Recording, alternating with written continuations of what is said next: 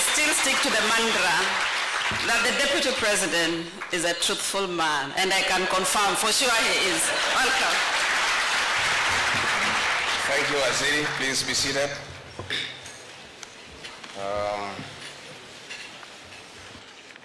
The Cabinet Secretary for Health, Susan Nakumicha,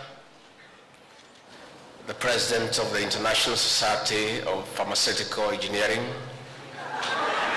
Professor Lisa Pons, the President of the Pharmaceutical Society of Kenya, Dr. Machogu. I'm under you for the time we are here. The CEO of the Pharmaceutical Society of Kenya, professionals and practitioners, good afternoon.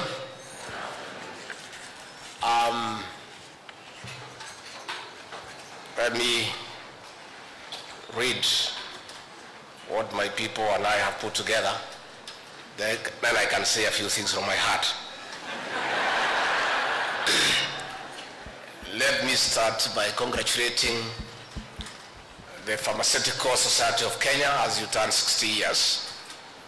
60 years is a major milestone for an institution, as it is for an individual.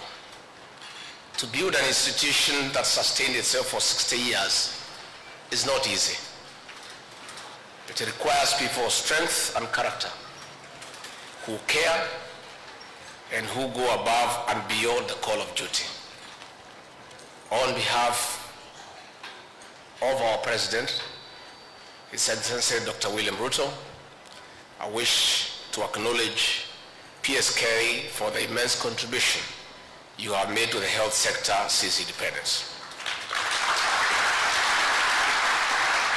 You have worked with our nation's most at risk in the fight against disease, one of the three enemies of the nation identified by our founding fathers after we gained freedom from colonialists.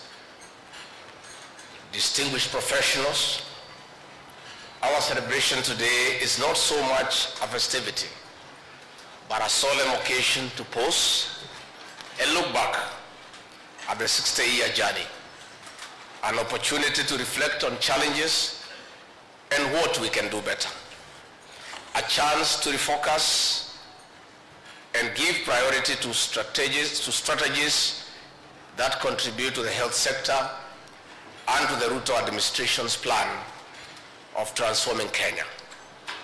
Under the plan, universal health coverage and manufacturing feature prominently.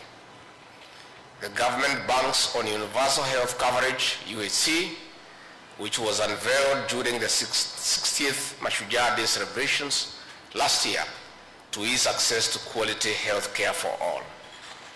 In manufacturing, Kenya is setting its sights on becoming a leading regional hub for the production of medicines and healthcare supplies to reduce costs and ensuring accessibility to all citizens. The theme of this conference, Pharmacists Transforming Policy, Practice and Patient Safety, is therefore spot on and resonates with the ambitions of the Kenya Kwanza administration as well as the aspirations of our people.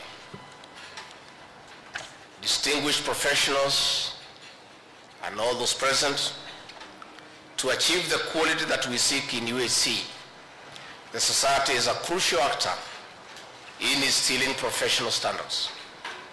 This is besides supporting other agencies like the Ministry of Health, Pharmacy and Poisons Board, the Veterinary Medicine Directorate, among others, in ensuring products are safe, secure, effective, accessible, and affordable for all. That is why we are excited that among other legal and policy frameworks, PSK has ignited and sustained a robust discourse among professionals, other sector actors, and the public on the Kenya Drugs Authority Bill 2022. Among other matters, the bill proposes the establishment of a single regulatory body on human and animal medicines in fulfillment of the Health Act 2017.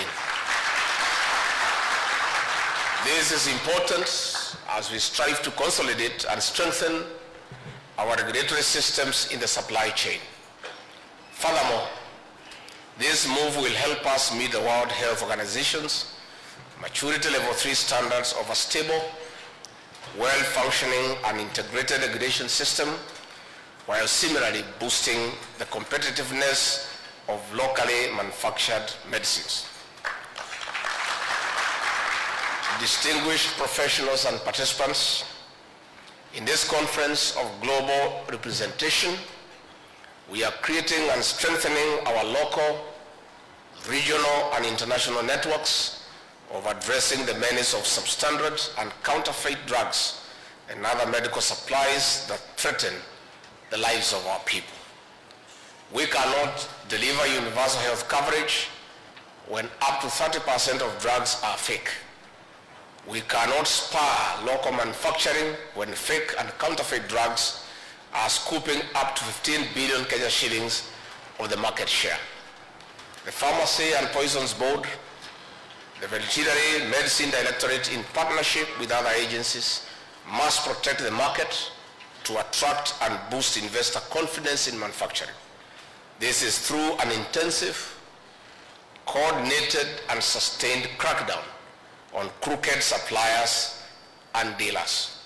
I hope they are not in this conference. This will drive economic growth in diverse ways. Furthermore, a vibrant manufacturing sector will reduce our dependence on imports, enhance self-reliance, besides propelling us to a net exporter of medicines, especially to our African sister states. This is how we'll take a bite of the over $2.6 trillion annual expenditure of our continent, which currently imports between 70 and 80% of medicines. With Kenya spending up to $550 million annually in importation, a strong manufacturing sector will remarkably reduce foreign currency expenditure.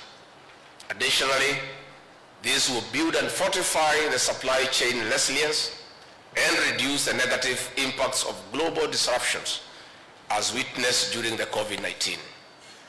Distinguished professionals and participants, the fight against fake and counterfeit drugs goes hand in hand with the war on drug abuse.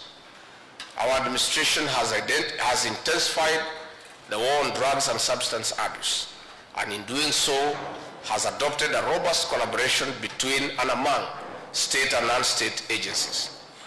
Drug abuse is rampant in our society today. Drugs are also used by our children, brothers, sisters, even our parents. The young people are, unfortunately, at the highest risk.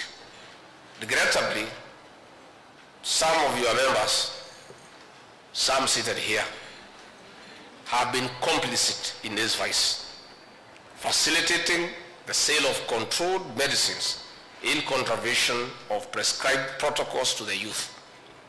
I urge the society members at your individual level to join us in the war on drugs.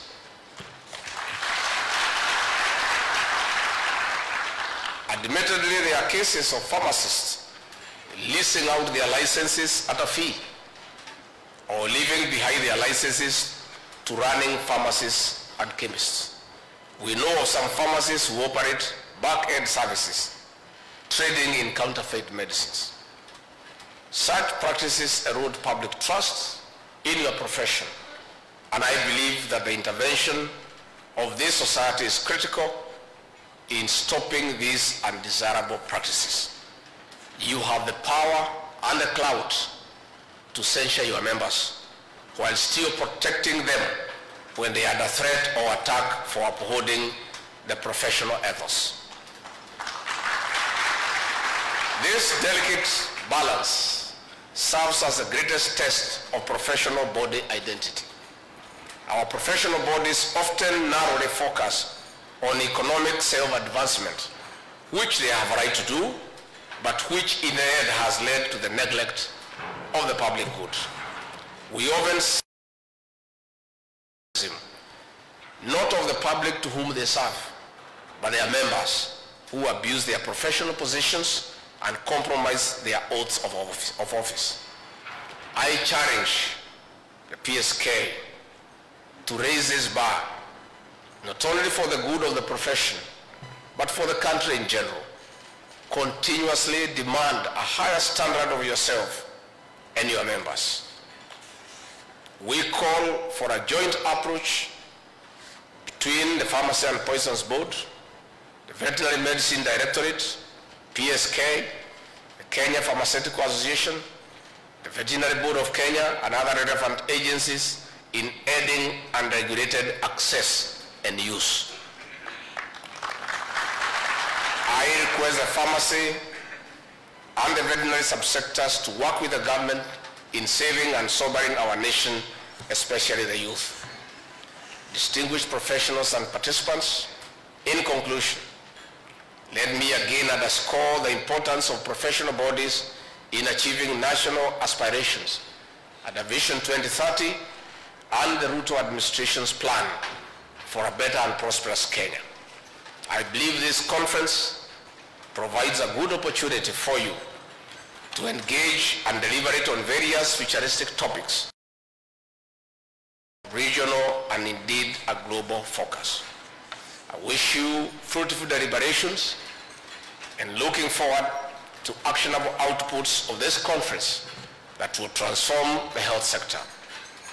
I now declare the International Scientific Conference 2024 officially open.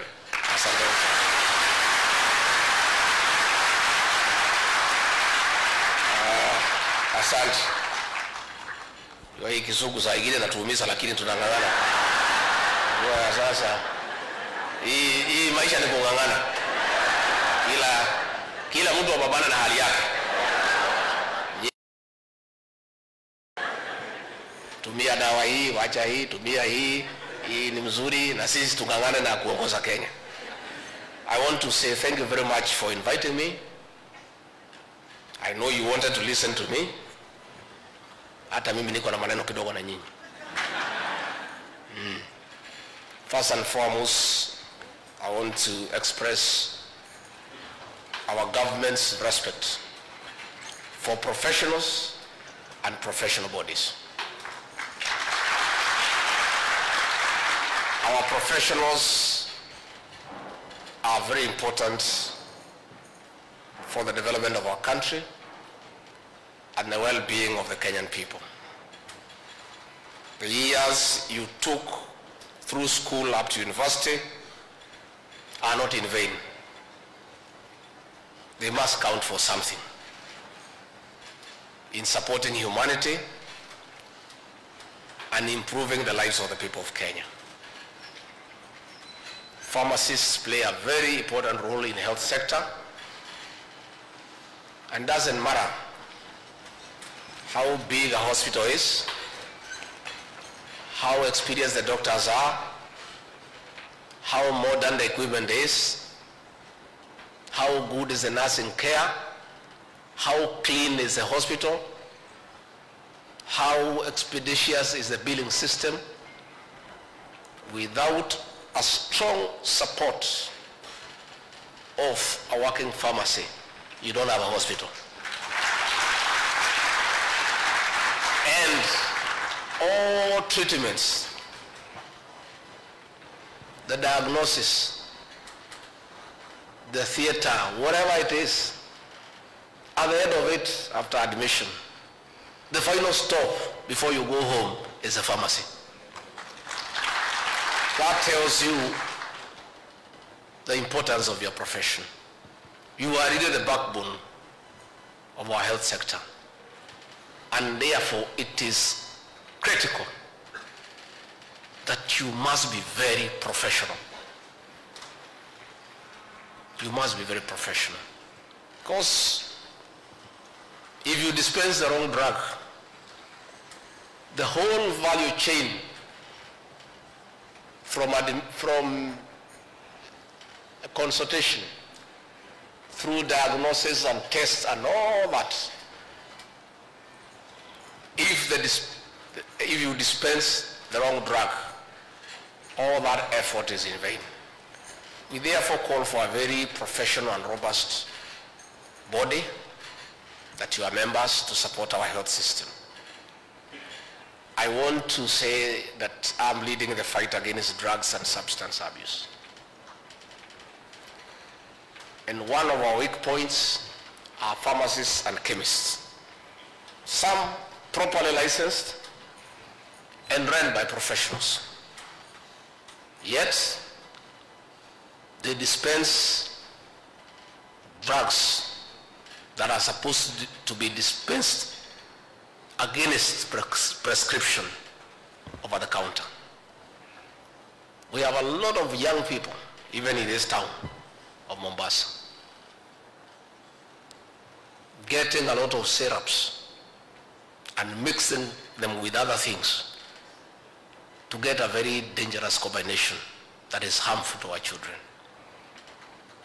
I want to call upon all those professionals who run pharmacies and chemists to live up to your oath and just do the right thing. Please don't dispense drugs over the counter that are supposed to be dispensed upon a prescription. Again, let us put a good record of all drugs that we dispense. That is for licensed establishments. Again, there are very many other quacks who have opened pharmacies and chemists that are not licensed and that are not run by people who are professional. I want to request that you as society works with us, and we are willing to pair you up with our county security and intelligence teams to crack down on unlicensed pharmacists and chemists, shut them down, destroy the drugs, and take the people who are running them to jail where they belong.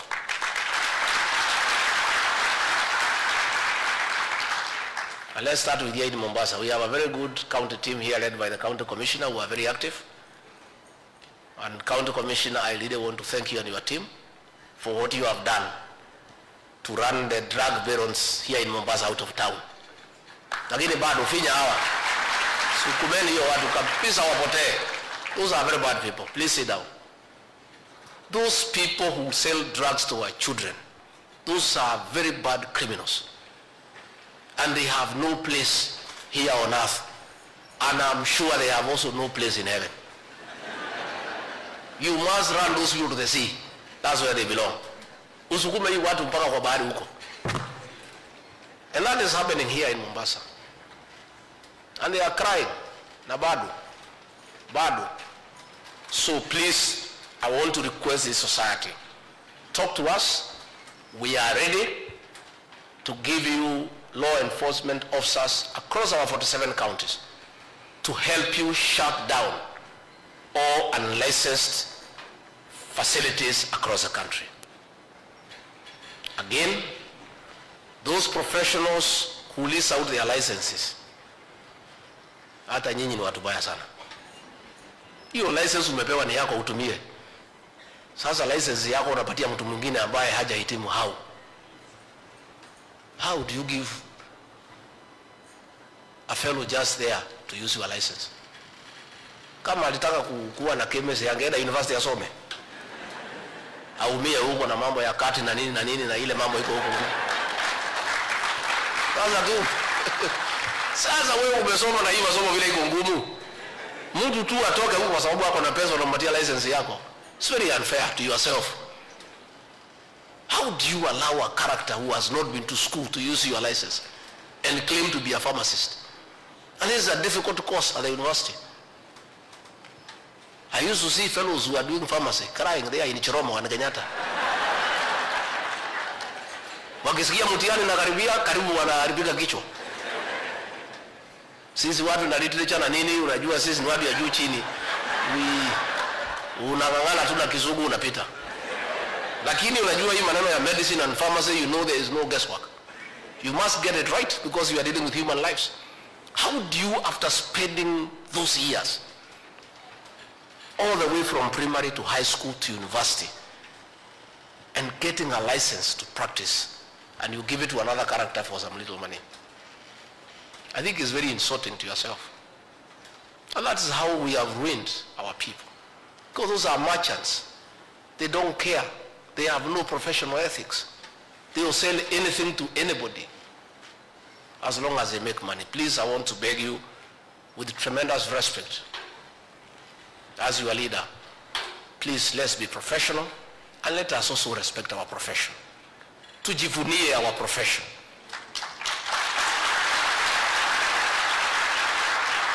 Don't allow merchants and thugs to get into such a noble profession. It's very unfair to your profession. Mujivunie. Muko tu watu 5,000. Why do you want to bring other characters kwa hiyo club ya watu 5,000 in Kenya out of 50 million? I'm surprised that you are not, because our constitution is very clear that public participation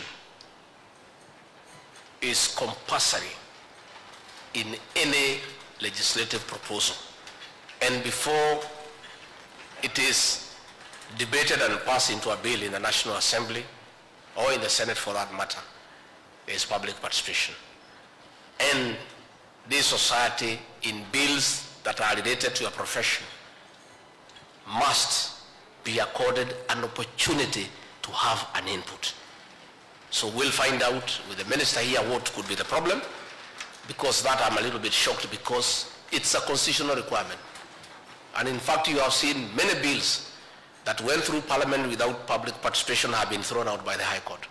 So we'll find out and we'll make sure that in any bill before our two houses of Parliament that needs to be discussed, that have something to do with your profession, as a professional body, you are given an opportunity to have a serious input on that bill. That one we shall do, and we'll find out what is about. And we'll find out what is about.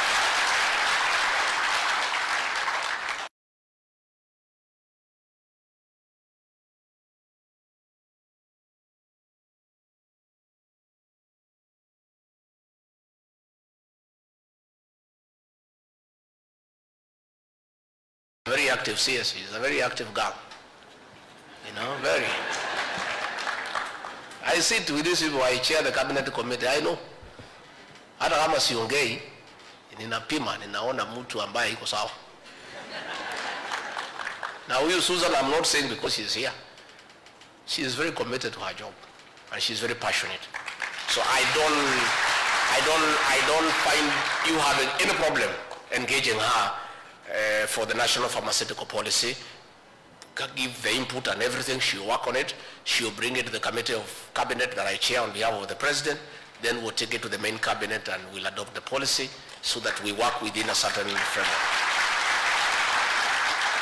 And I agree, if you didn't give her a certificate in pursuit of the new policy of prior learning, please, kama mkiona ametosha, simuandikie tu karatasi halafu endelee.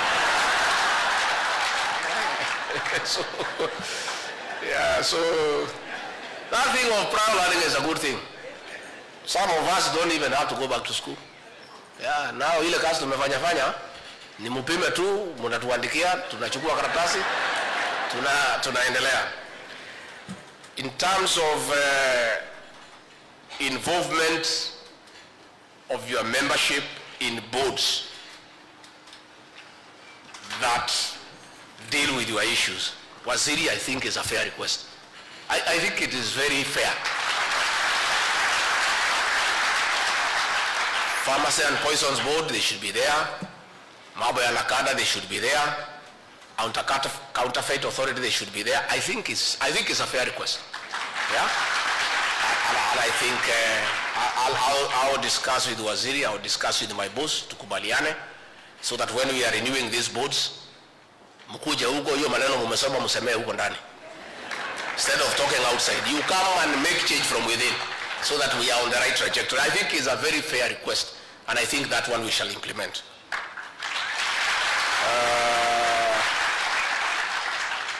Mambo hiyo ya nyumba 10 ya kwamba mngetaka tutafutie nyinyi pahali ya kuweka maofisi yenu. We'll have to work with our governors. You know, most of the land in the counties now belongs to it's held in trust on behalf of the public by the counties. Again, luckily, I am in charge of intergovernmental relations. I'm the one who coordinates the 2 levels of government, the county governments and the national government. So it's a request that I can be able to put to the governors. What I request, Mr. President, you can come with a few people to ongea tukubaliane, and then I'll figure out how to talk to these governors. Pole pole, najua ni watu wamechaguliwa, ni watu wa kuongeleshwa pole pole. Hatutumii kifua, tunaongelesha hao pole pole. So come, we see what we can do. So mimi nimeshukuru sana. Najua sitaki kusema mambo mingi.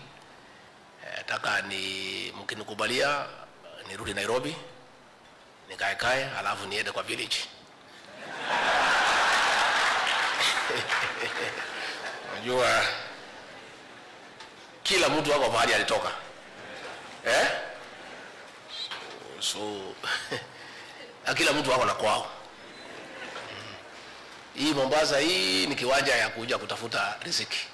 Hii Nairobi tunaishi ni kiwanja ya kutafuta riziki. Lakini mwisho kabisa, si unajua bahari utarudi. So I don't know why anybody would have a problem with where we all come from. Because somebody comes from somewhere. And that is the truth. And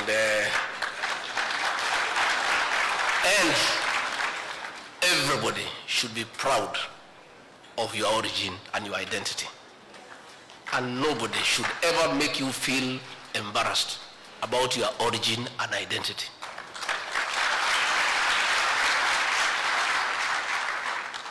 I'm talking English here because some of you may not understand my language. Sindio? I'll talk Swahili when I go where people cannot understand. But if I go to the village, what business do I have talking to people of the village English and I'm not a Mzungu? Si hiyo inakuwa ni maringo. Sisi na majivuno. Sasa wewe unaenda kwa kijiji, kila mtu mnaongea lugha moja. So why would you want to address those people in English? Ama Kiswahili. But if you come like this conference, we talk English because tunaongea, tunaelewana. Sasa wewe machovu ukirudi Kisii, hata kama what business do you have going to address those people there? Si hiyo itakuwa ni majivuno na maringo. Tuache madharau. Tuache. Simple people, because it's good to be simple. And let's not pretend that we are what we are not. And nobody should ever feel embarrassed about your origin, your identity, and your language. Hizo vitu ulipatiwa na Mwenyezi Mungu bure, without any application. And God never told you where to be born and among which people. Hiyo ni mambo ya Mwenyezi Mungu ndiyo alipanga. So mimi nimeshukuru sana sana sana. I want to say thank you very much for listening to me. Let's assist each other. You are a very critical component of our health sector. And this sector cannot work without you. I have seen the scheme of service. I agree. Ya kwamba that if there is no career progression, munaweza kuva roho. I think waziri, we need to look at it so that people can feel motivated to rise and study. I think so. I think let's create, tutengeneze hiyo chief pharmacist, deputy chief pharmacist, senior deputy chief pharmacist, assistant pharmacist, nini weka vitu mingi hapo. Si iko namna hiyo? Yeah, so that people can aspire to go up. Sasa ukiweka tu kamoja, watu wote hawezi bebana hapo. So weka hiyo ma deputy, senior assistant, nini kuja mpaka chini. so that people can be able to grow and grow well. So I really want to thank you a lot for listening to me, for giving me this opportunity. And you know, for some of us, when you are among learned people, it's very good. It's very good. Because those of us who studied biology, there were two processes. One was called diffusion, another one was called osmosis. The movement of knowledge from low concentration to high concentration.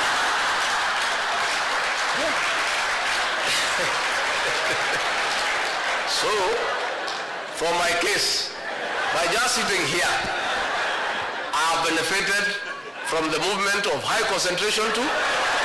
May God bless you and bless you. Your Excellency, kindly remain on the dais for a gift session that will be presented by Dr. Louis Somoni, and also will ask